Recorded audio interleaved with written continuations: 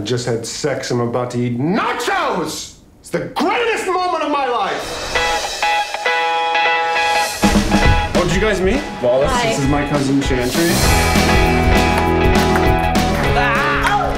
Thank you for being so gracious in victory. I'm gonna give you my number. We should hang out. Yeah. My boyfriend will be worried about what happened to me. So, friends? Yeah, why not? All right. Friends.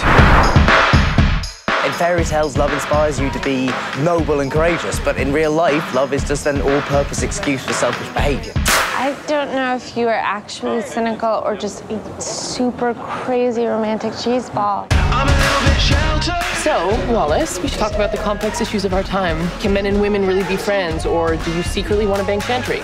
She has a boyfriend. Ben, Wallace is here? Hi, thanks for coming by. Are you trying to sleep with my girlfriend? Oh, no, God, I wouldn't. Don't worry, we're just talking guy. Okay. You can't interact with a woman without sex screwing it up, but I can because I'm a grown-up.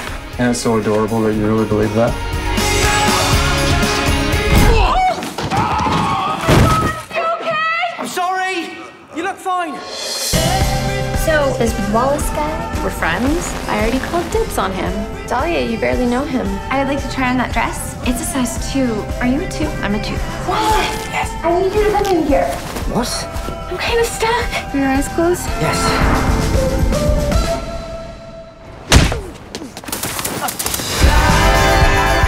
Are you okay? I'm not sure about anything.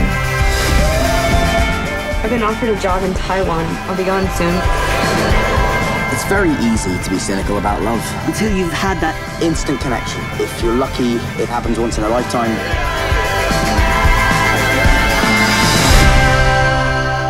100% honesty is the foundation of any relationship. Whoa, you are 100% honest with Nicole? Yes. About everything? Yep. What, New Orleans 2006? What was her name?